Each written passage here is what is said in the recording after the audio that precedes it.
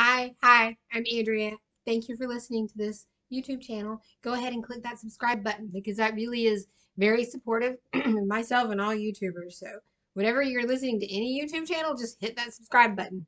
It kind of cheers us on, right? Hit the like button, all of that.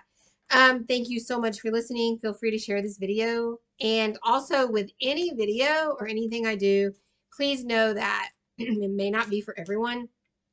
And that's totally fine. Take it with any workshop, class, seminar that you may attend because it might make sense later. That's the thing. Okay.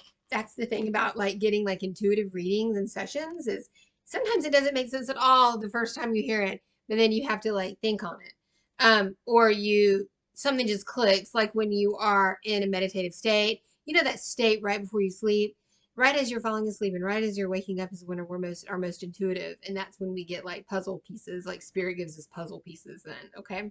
I have a new ring light for my videos, everyone, so we got better lighting. What? Okay, tonight I would like to talk to you about pendulums. So I have a pendulum here. This is my pendulum. So it's a little rose quartz pendulum with like the chakra colors. A friend of mine gave it to me. Shout out to Teresa. And so she gave it to me a few years ago, and I've kept it since. Now, it is a myth. Someone doesn't have to give you a pendulum to make it yours. You can just be at a store and be like, wow, I feel drawn to that pendulum. You can be looking online and feel drawn to the pendulum. Like, it doesn't have to be gifted to you. If it is, great. If not, great. However you feel guided to it is how you feel guided to it and how you get it, and that's fine, right?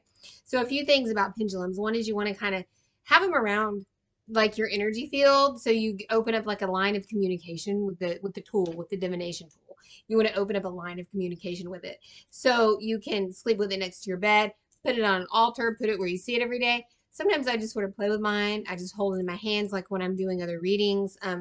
It kind of helps me focus. It can be like a gemstone, like a metaphysical like gemstone like this, or it can be copper, or it can be wooden, or the beautiful things about pendulums is it can be just like a ring on a chain. Remember, we used to see the myths like the old wives' tale where the woman could tell the gender of a baby by like doing it over the belly at the baby showers, like they did that years ago.